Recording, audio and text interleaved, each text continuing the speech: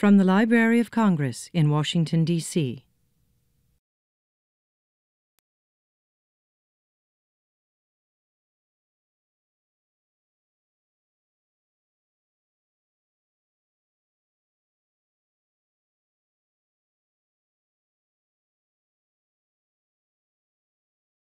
Hi, good morning. Good morning. Good morning to Maret School. How many of you have been to the Library of Congress before? Whoa, just about all of you. How many of you have been to the Young Reader Center, which is where you are now? Most of you. Terrific. So you know that this is a place just for children. We're different from the big library. We have our own collection. You can walk around when you're here at another time, perhaps with your teachers, or on a special day when we're open on the weekends or on a holiday. We have games, we have books for all ages, and we have, for very young children, a story time on Fridays. And we hope to see you again, maybe with your school, or maybe with your family.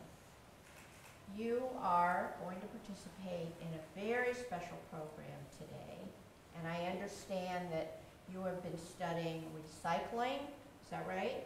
Mm-hmm. And Africa. So this is a combination of both of those things. One Plastic Bag is a special book by Miranda Paul and Isatou Ceesay.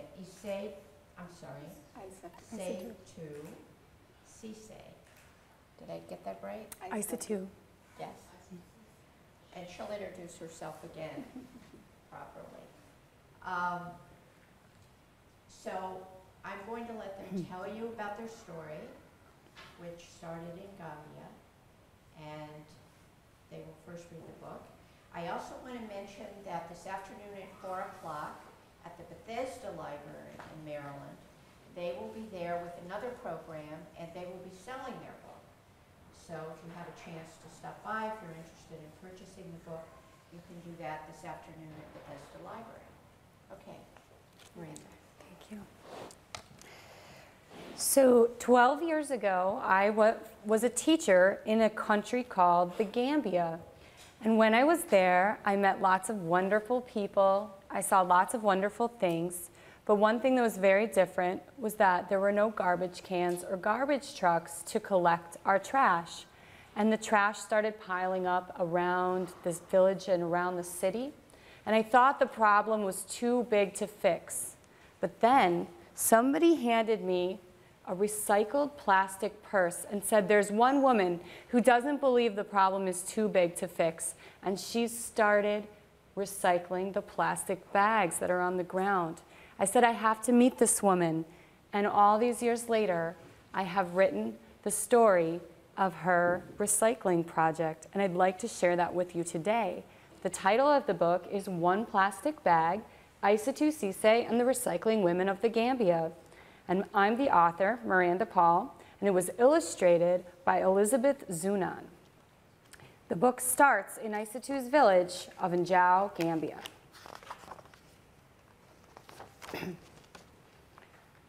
Isatou walks with her chin frozen. Fat raindrops pelt her bare arms. Her face hides in the shadow of a palm leaf basket, and her neck stings with every step. Warm scents of burning wood and bubbling peanut stew drift past.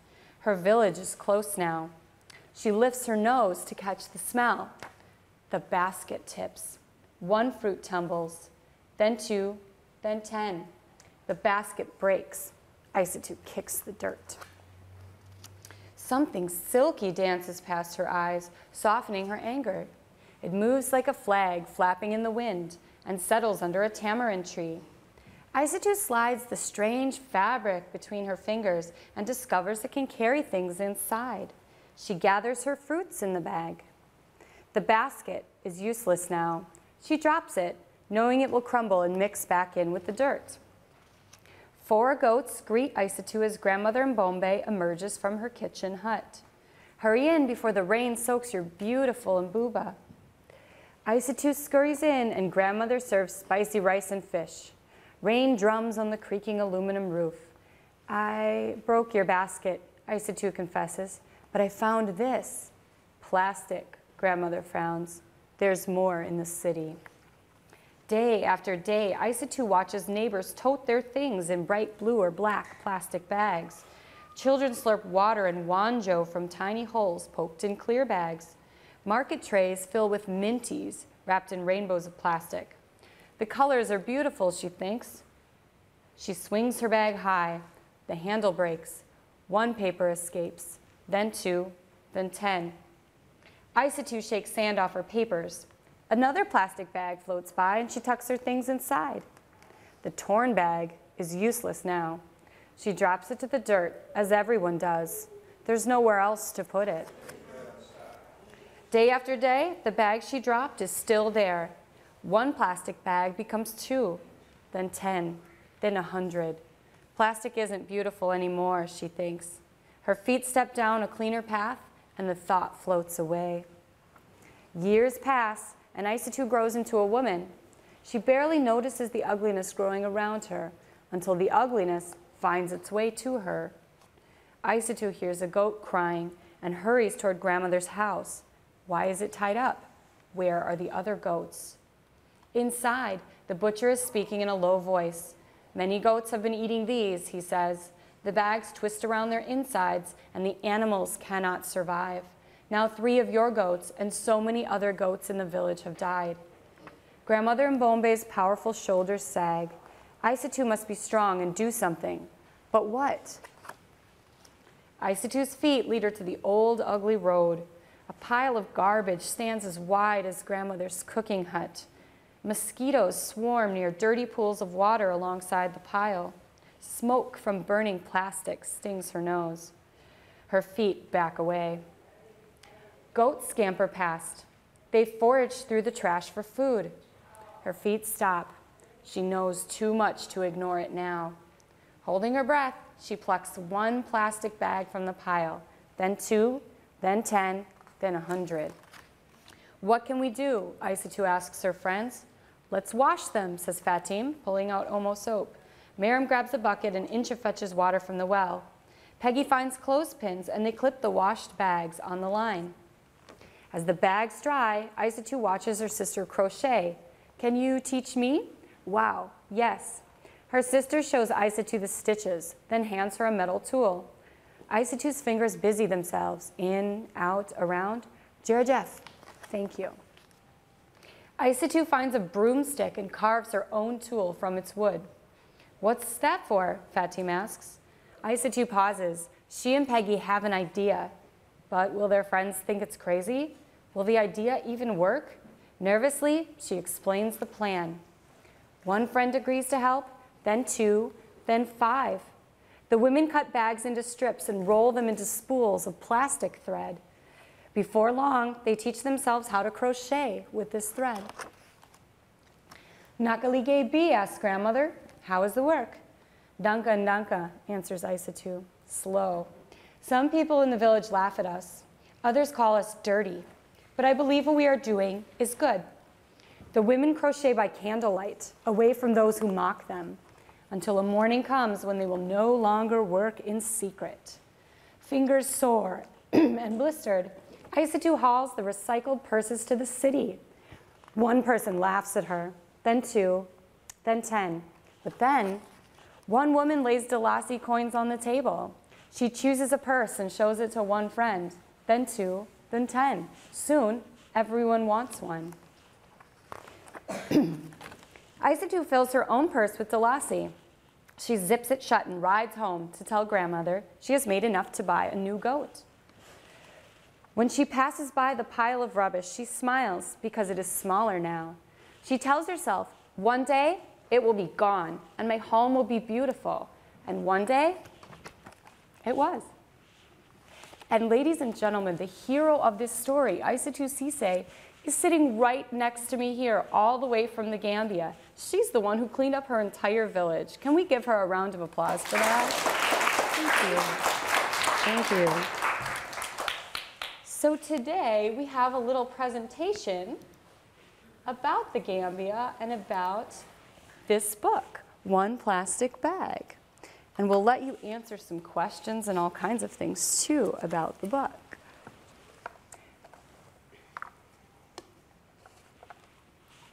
Okay, hopefully I can get this going. There we go. So you've seen the book, One Plastic Bag. But where is the Gambia? There's some information in the back of the book that I didn't read out loud for you, but we want to give you some of that information. So you can see Isatou's country is on the continent of Africa. Do you see how big Africa is? There are many nations, independent nations in Africa, and you can see the lines that are the borders of those nations. The one that's filled in red and circled, that small one, is the Gambia. It is the smallest country on the continent of Africa. It has about 1.8 million people, and 1.8 million may sound like a lot of people, but compared to other countries, that's a very small number of people for a whole country. And it's surrounded by the country of Senegal. Now, can anyone guess what flag this is? In the blue. The Gambian flag, that's right. Isatou would like to tell you what the colors mean on the Gambian flag. The red color stands for the sun. The white little color stands for peace. Blue, the river Gambia. And then green, agriculture, because we do a lot of farming. So, your teachers might quiz you later on that. So let's talk about writing a book. So I told you when I introduced the book is that I first heard about Isatou's recycling project in the year 2003. Were you guys born yet in 2003? No, I didn't think so. Well, and now it's 2015 and the book just came out. So let's do a little bit of math. How long did it take from the time that I was handed a purse till now when the book is out? In the red, in the back. From 2003? Yes, 12 years, very good. So 12 years from 2003 to 2015.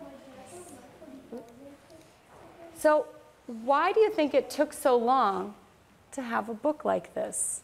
What could possibly have taken so long to have a story like this? You know it wasn't that long. What's one idea you have? I think probably because we learned about it for a long time, and it took a long time to like kind of make the book stuff, write it, and do pictures and publish it. Yeah, writing, pictures, and publish. Those were some of the things that took a long time. What else do you think? Because we heard about her project, but for a long time you really wanted to meet her, but you couldn't. So it took a long time to meet her, and then you had to find out what the project was all about, and then. Very, very good. I had to meet Isatou. If this is going to be a true story, I had to meet her. And so I'll tell you a few of the things that I did in those 12 years that have accumulated now and resulted in the book. First, I had to learn the language. So I lived in Gambia, and that is actually a picture of my classroom. Most of my students spoke 4 languages. And Isatou, how many do you speak? I speak 5. 5 languages. I think that learning a language is a way that you can become friends with people in other countries. They can learn our language, and we can learn their language. And so some of the languages or words and things that I learned were Wolof, that's Isatou's language. In my village, people spoke mostly Mandinka, so I learned Mandinka words. And then people greet in Arabic, and they say, Salam alaikum, maalaikum salam. Would you guys like to try some Wolof and Mandinka and Arabic words? Yeah. Okay, great. So Wolof, if you want to ask someone, how are you, such as your friend, you say, Nangadef. Let's repeat that. Nangadef. Now to answer that question, you'll say Mangifi. Mangifi. Very good. Now in Mandinka, if you want to ask how are you, you could say Abenyadi. Abenyadi. And to answer, you say Abejan Durong. Abejan Durong. Oh, they're very, very good, aren't they? So other things that I had to learn about was ways in which the environment was different in the Gambia and how plastic bags and other trash affected the environment. As you can see in Gambia, there are a lot of animals. Some of these animals are animals I don't have in my hometown of Green Bay, Wisconsin. but there are crocodiles, there are monkeys, there are goats, and you can see sometimes the animals, they really are friendly to humans, and so you can see monkeys on my lap there. But I learned especially that the goats had been suffering the most from the plastic bags. They had been eating them. And that is one thing that I had to learn about the environment and also about the climate. I had to meet Isatou, and so it took me several years from the time when I was first teaching there, when I went back for some research trips to Isatou's group. So that was part of why it took 12 years. Then I had to learn about the women's recycling project. I watched them from start to finish make the bags. I interviewed about 30 of the women who were working on the project to ask them, what was it like when you first started? What was it like before you started? What is it like now? And they told me amazing stories. They told me some stories of how dangerous the plastic had become, not only to their animals, but to their gardens and their crops, which had stopped growing when plastic was under the dirt. But then they also told me how Isatou's project that she and Peggy had started, that this project was changing things for the entire village. Then, as you said, I had to write the book. And up there, that's what it looked like before it came into a book. It was on my computer, double-spaced and typed in Times New Roman font. And so I'm sure as you guys get older, you'll have to type your schoolwork. And that's what it looked like. But if you look at this, if you read what I had on the screen, it's not exactly the same words as what you see in the book, because this is one of my rough drafts of the story. And I rewrote it about 30 times to pick the best verbs, to pick the best adjectives, to check it with Isatou to see if I had gotten things right. And then, after I got it published, which I'll tell you about, an editor also went through, kind of like your teacher goes through your homework and marks things that, questions that she might have or things that I might want to change and make better. So that process took almost 2 years of writing and revising the book. Then I got what are called rejections. That means when I thought I was all finished with the book, I mailed it out to publishers with a letter saying, I've got this wonderful book about a real Gambian woman named Isatou Ceesay, and would you please read it and consider turning it into a book? And many times I'd get back the answer, no, we're too busy, or no thank you, we like your book, but it's not right for us. And do you guys ever hear the word no when you really want to do something? Do you ever hear the word no? Okay, it seems like some of you know a little bit of what it's like to be an author. So I would work really hard, but then I'd get no. And there were times when I thought of giving up, especially this letter that I copied here. When they sent it back, they sent it not even to the right name. They sent it to my last name, Dear Paul. And so sometimes I felt really discouraged, like, did I want to keep doing it? But why didn't I give up? I had about 14 rejections in all for this particular book. Why didn't I give up? I'm going to tell you why I didn't give up. I have about 5 really strong reasons on why I didn't give up. One of those reasons is there are very few picture books about the Gambia, specifically about Gambian people. I noticed when I came back the first time, but also when I was teaching in the Gambia, it was very hard for me to find books that had what I call mirrors of my kids in Gambia, that they could see themselves in a book. Many of the stories that I found about Africa or about the Gambia were folk tales that were kind of set in ancient times. They weren't about Gambia today or Gambians today. And I thought, if I grew up never reading a book about someone in my culture, I might think that my culture is not good enough to be in a book. So I wanted to make sure that I could contribute at least one book to the canon of literature that we have here in the United States or abroad that features the Gambia, because I loved it so much and I wanted my students in Gambia to have a book. But I also wanted students in America to know a little bit more about specific cultures in Africa, specifically in the Gambia. So one thing that we've been doing is we've been touring through we've got 8 states, I think, on our current tour. We have a PowerPoint and we do a quiz with kids. And all of the answers on the quiz, it's really easy, are actually the last answer. But we've noticed that when we get to the schools and we read this question, what do kids in Gambia do for fun?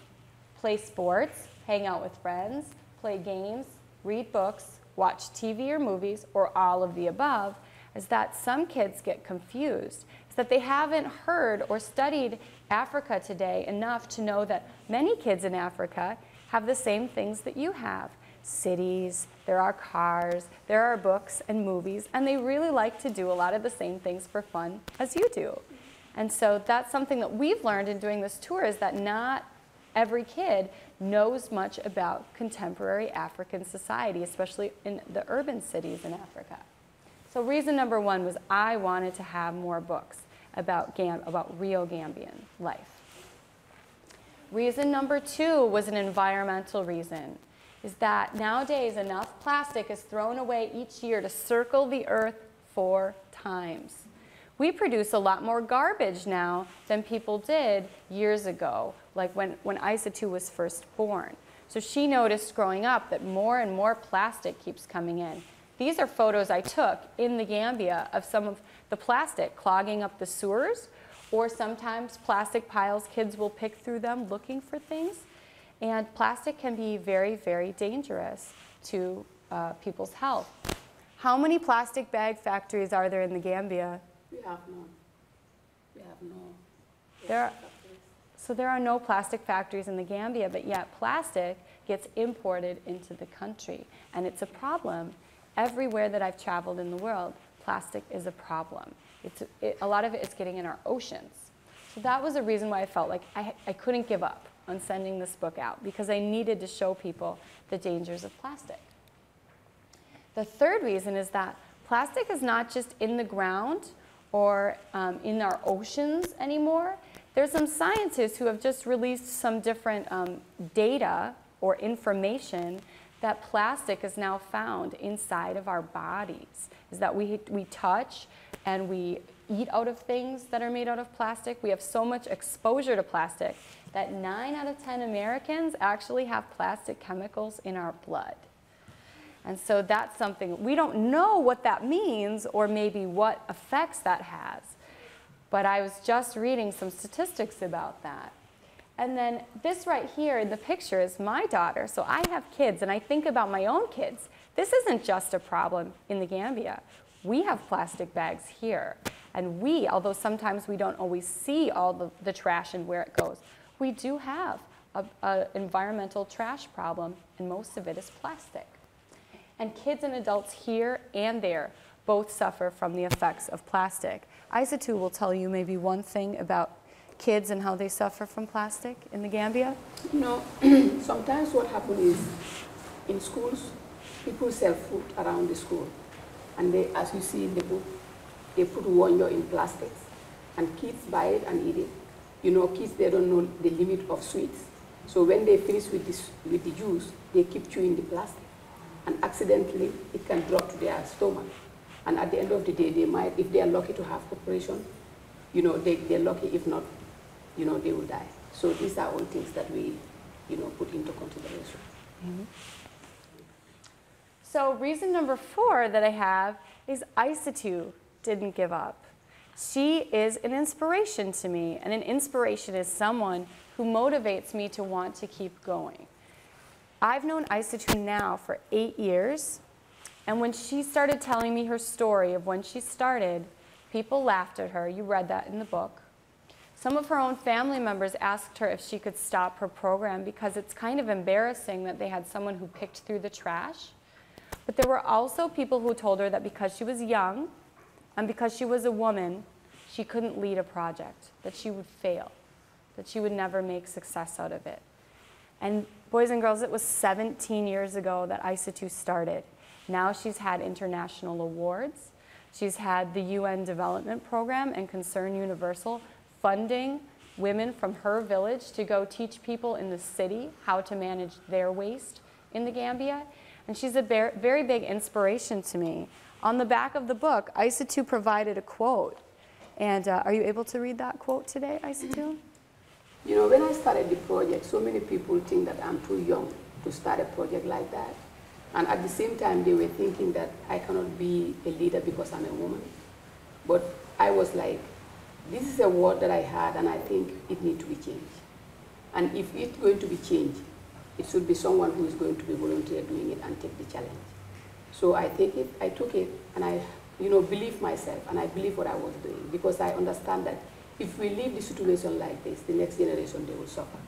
So I was taking the challenges, and work very hard to make sure that it changed. And definitely now we see the impact. It's really changed. Thank you.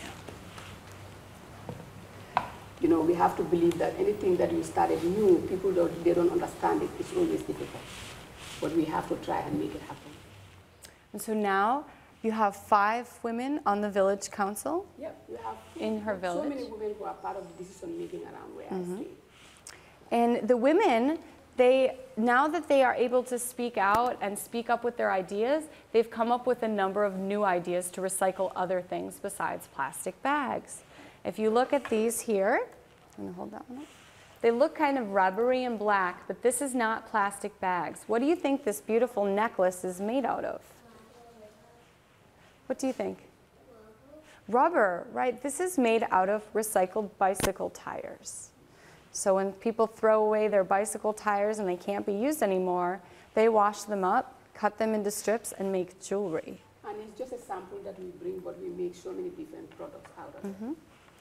These are the plastic bags that we showed you. But there's one kind of plastic bag they make that's very shiny and crinkly, has a different feel. And this is made from a product that was used mostly before you were born, and they're VHS videotapes. So VHS videotapes will make this one. The women also use cloth scraps, things from the beautiful clothes that they make. The cloth scraps go on recycled rice bags, so big sacks of rice. Instead of just dropping them or throwing them away, they will take the rice bags and the scraps of clothing from when they cut to make clothes. They will line the inside and the sides with the extra scraps. Because what we realize is, even the tailors now, there are so many materials that they're using to do tailoring, they are plastic.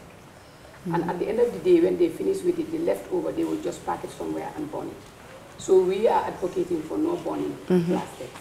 So that's why we go to tailors and sensitize them about the project and give them our business card. If they have more leftover fabric, they will just call us, we'll go and grab it. And then this is a ball. Not all kids in Gambia have a soccer ball to play with. And so the women have come up with how to crochet these balls, and inside they pack all the tiny scraps of plastic that would just go out in the environment, and the goats might eat them, or they might go under the ground as they tuck all the scraps inside so that nothing goes to waste, is that they can recycle pretty much all of it that comes into the village. Because they, like the book said, there's nowhere else to put it.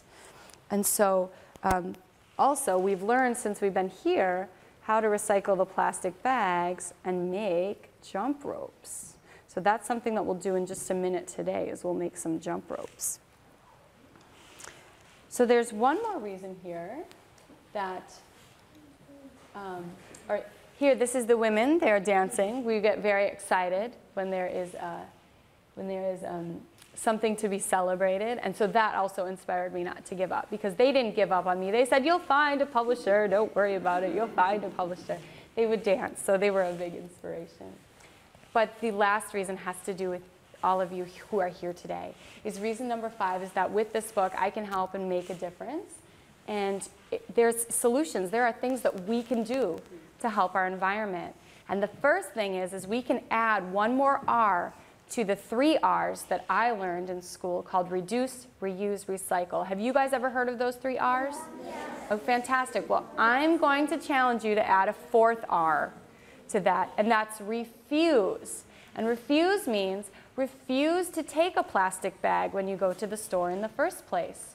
Refuse to take something in a plastic bottle and use a reusable bottle instead.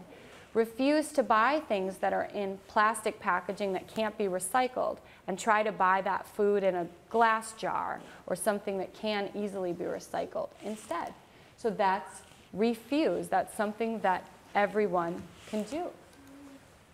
And then if we can't refuse, if we have plastic already there, which is something that is part of our lives, one thing we can do is think of all the creative ways that we can recycle plastic. I have learned from talking with kids about this book, but also in my former career of being a teacher, kids have a great imagination. You guys are really creative. And Isatou was young when she came up with her idea to recycle plastic bags into purses. So I have a board on the internet where I tag little pictures of creative things people have made using plastic bags. And I think that every single day I see new ones on there. So people are coming up with all kinds of creative ways to recycle the plastic bags that we already have. You can see you could even make a chicken out of plastic. I haven't tried that one yet. It looks a little difficult. You can make flowers. I haven't tried it yet. So what we're going to do with you, and first I think we're going to do a little bit of questions. We're going to do a jump rope making activity in groups where you guys are going to get to make your own jump ropes. And we're going to demonstrate for you how to turn one plastic bag into plastic yarn or plarn. We're going to take one plastic bag and it's going to be one long string of yarn. So we're going to do that for you in a second. And then I'm also going to pass out for your teachers a recycled product idea contest where you think of something that you throw away and you think of what could I turn this into. So you do brainstorming and then you draw a picture of your idea and you can bring that home with you. And so I'll get to the jump rope in a minute. The contest, in case you don't get a form for some reason today, is on oneplasticbag.com. And you can just click the Enter the Earth Day contest. But I think now, let's take some time to do questions because you probably have quite a few questions about the Gambia or the book. Okay, she's calling. Okay, with the pink.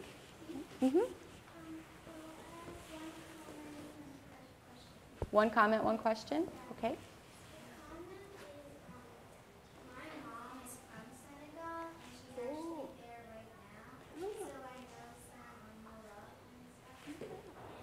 So your mom is from Senegal, and she's there now, and so you know some Wolof. That's fantastic. That's good.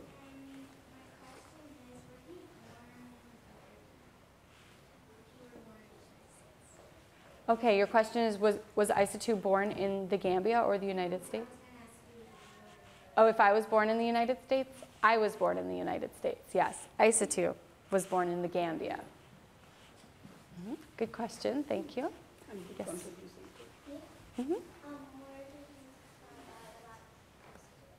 I found out about Isatou when I was in the Gambia. I was teaching in a village called Farato in Gambia, and somebody handed me one of Isatou's purses. It said, look, there's a woman in Gambia who makes these. And so I said, I have to meet her one day. And one day I did. And then that was quite a few years ago. Good question, thank you.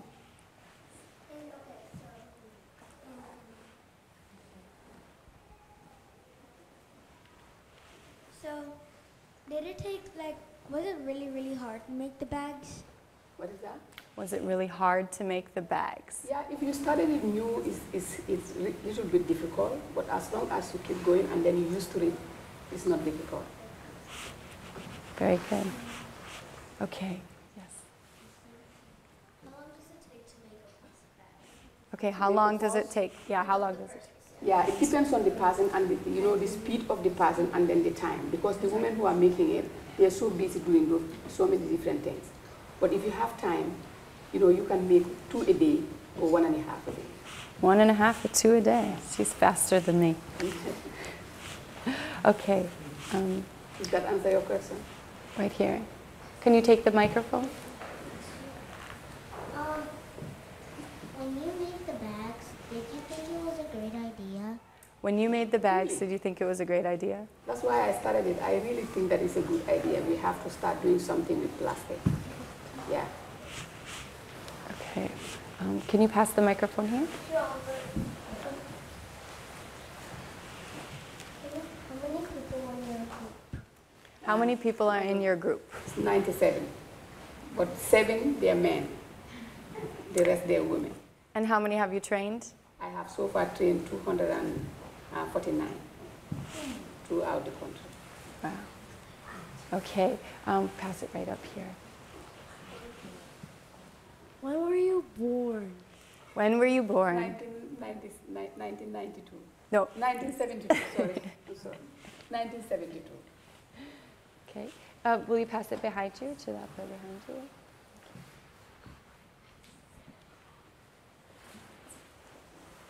How?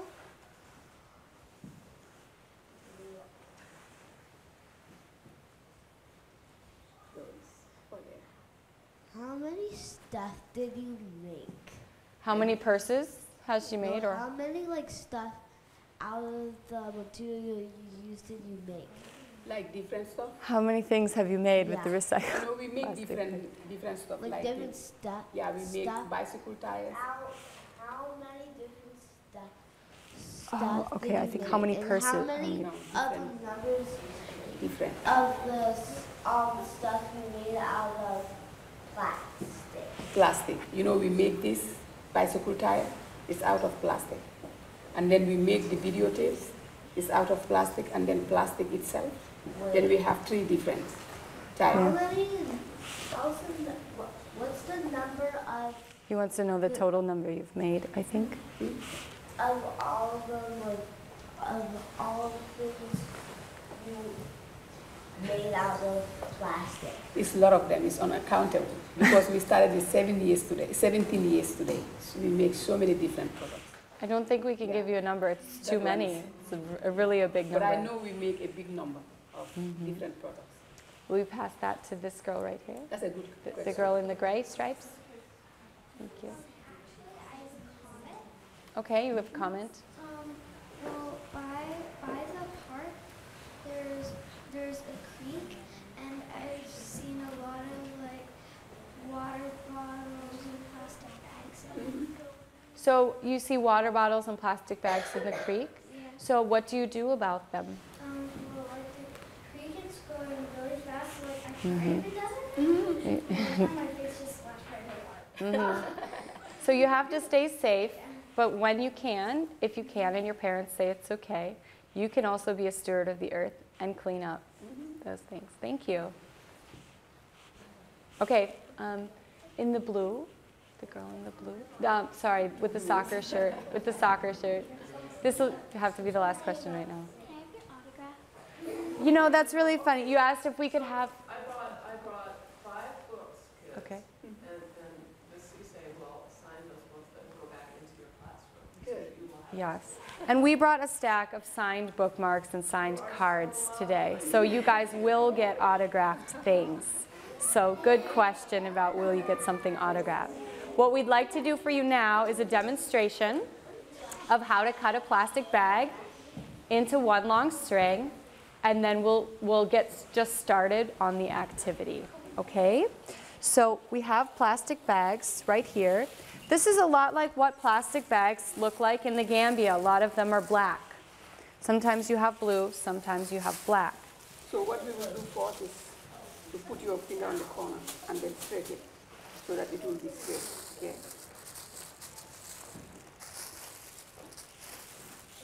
Okay? To both sides. And then you fold it.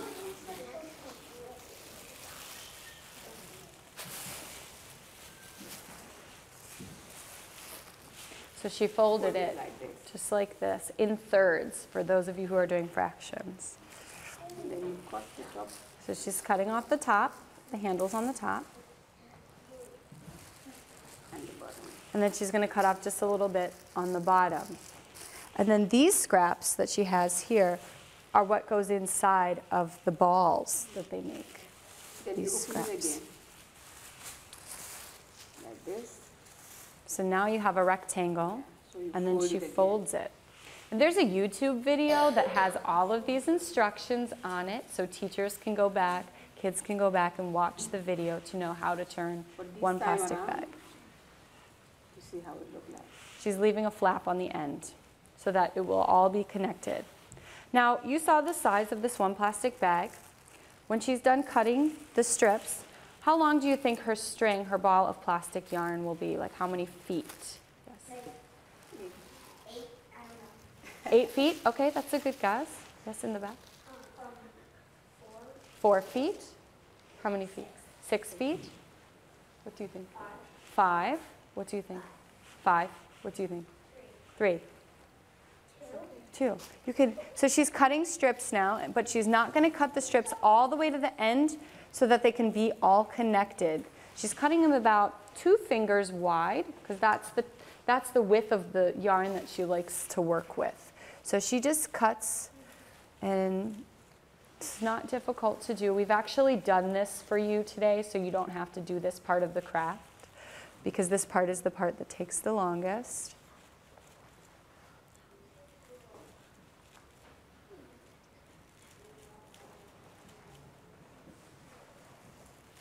Some scraps. Okay, so she's cut all the strips, Like but you this. can see the plastic bag is still connected at the Then top. put your hand, your finger inside to open that. So do you see what the bag looks like right now? It kind of looks like a skirt or a jellyfish. And what she's going to do is she's going to cut a diagonal line from that first strip to the end, and then she's going to cut a second diagonal line from the second strip over to the first strip on the other side, and then the third strip to the second strip, and the fourth strip to the third strip. So it's like a spiral that she is doing. If you guys know what a spiral looks like, that's the way that she's cutting the bag, in a spiral pattern. So we will see if 4 feet, 5 feet, 8 feet, we will see what is the closest correct guess.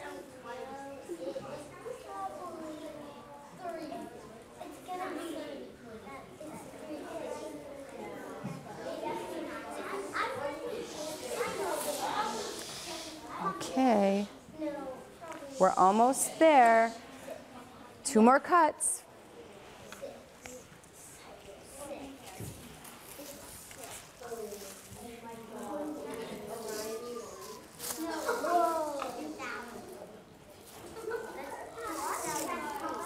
So, ladies and gentlemen, when this is one plastic bag, this is how much plastic is in one plastic bag. It's generally up to 40 feet for one regular size plastic bag.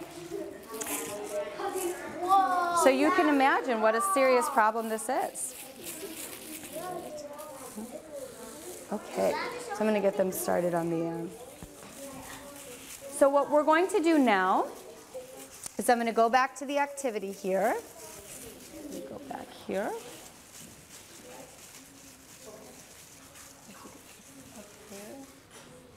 I know how to do this here. Here are the instructions for making a plastic bag jump rope. Okay, so this is a plastic bag jump rope, and what we did was we used those strips of thread. We cut bags for you today, so we did step number 1 for you on here, which is turn the plastic bags into long strips of plarn or plastic yarn. We did that for you. But what you have to do with the strips is you're going to have to measure, because in order for a jump rope to work, it has to be your height. And so you're going to measure in your group from one person. You could probably pick the tallest person in the group. Okay, so the tallest person from the group is, you want to measure from your chin down to the floor twice, like this. That's 1 strip. So you need to cut off 12 strips like this of plastic in your group. When you have 12 strips of plastic that are this long, then what you do is you take the ends of all 12 strips and you tie them together, and one person's going to hold them, and then the rest of you are going to separate them into 3 groups, and you're going to braid them. And you can take turns braiding them. If you braid it really tight, you'll have a very thin jump rope. If you braid it a little bit looser, you'll have a thicker jump rope. So it doesn't matter either way. And if you get it wrong, it's okay. Isatou knows that sometimes you try and you don't get it right the first time, and you'll just try again. So that's what you do. If you get all the way to the end, I have some tape in my bag, and we'll use duct tape just to make little handles on the end. So what we can do, I think, is maybe break up into 5 little groups, and we'll give each of you some plastic bag yarn. This has been a presentation of the Library of Congress. Visit us at loc.gov.